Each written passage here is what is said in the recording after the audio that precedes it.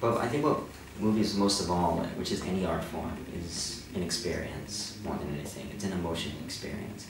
It can, I mean, it can just be fun enjoyment, like most of the summer blockbusters that come out every year. But other films that get more in touch with, you know, like some of the things that we can't answer, like tragedy and stuff like that, they really make you think, and can also broaden your horizons, like introduce you to other worlds, even if those worlds don't even exist. But the possibility of another world, you know, is just amazing to think about.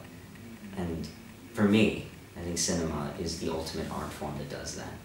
And I think it was Ingmar Bergman who once said that no form of art goes beyond ordinary consciousness like film does, straight to our hearts and deep into the twilight of our soul.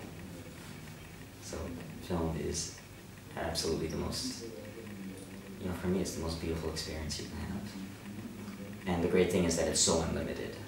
There's an ever-expanding world of cinema. And there's like no set form in cinema.